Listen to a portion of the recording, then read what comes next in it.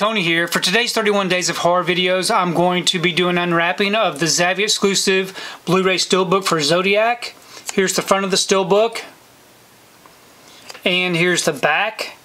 If you'd like to check out these special features, you can go ahead and pause and do so. I'm going to go ahead and remove this from the wrapper and we take a closer look at this Steelbook. Okay, I've got the wrapper off and the J card removed. Here's the front of the Steelbook. It is a matte Steelbook.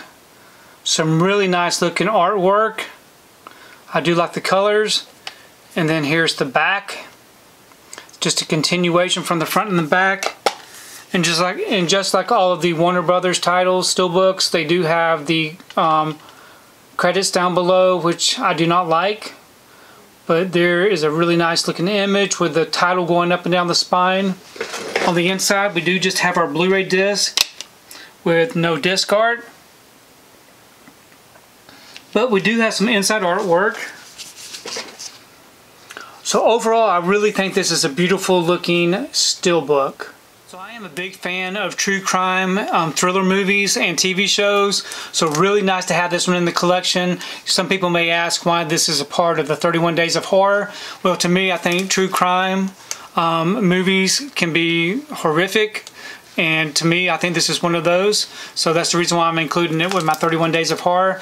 I also wanted to take time to show you the other Steelbook I have for Zodiac. This is the director's cut. That was a Best Buy exclusive. I never did open this one up. I'm going to just keep this one sealed. But I'm definitely looking forward to checking out Zodiac again here during the Halloween season.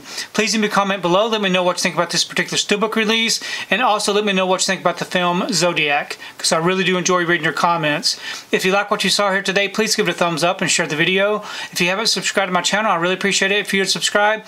If you do subscribe, please remember to hit that notification bell so that you can be notified every time I upload a new video. If you haven't found me on my social media accounts, I'm on Instagram, TikTok, and on Twitter. And if you'd like to find out what I've been watching, you can find me over on Letterboxd. I do have links below. But thanks again for watching, and we will see you next time.